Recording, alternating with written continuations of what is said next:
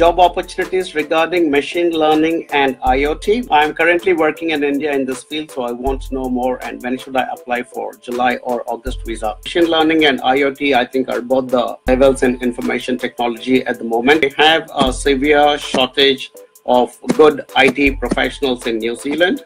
You will see a lot of videos and blogs and other posts saying there are no opportunities for IT people in New Zealand. That's a lot of nonsense. Do not believe those losers.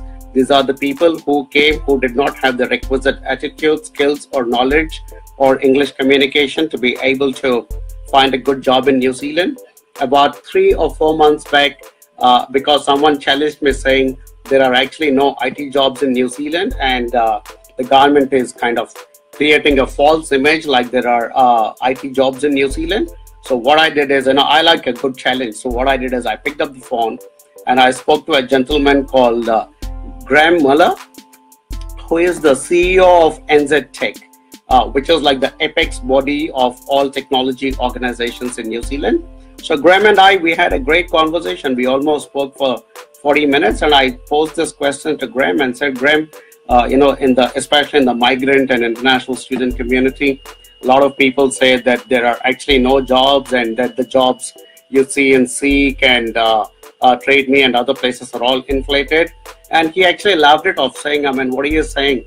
I have statistics right here, right now at this moment, saying how desperately short we are on IT skills at the moment. So there is a serious shortage of IT skills, but maybe not so much at the entry level, but at this level of machine learning and IoT and all those more advanced levels, we constantly have a requirement. All my students who have come to New Zealand to do IT courses, most of them have done well. Some of them have struggled. I'll be honest with you.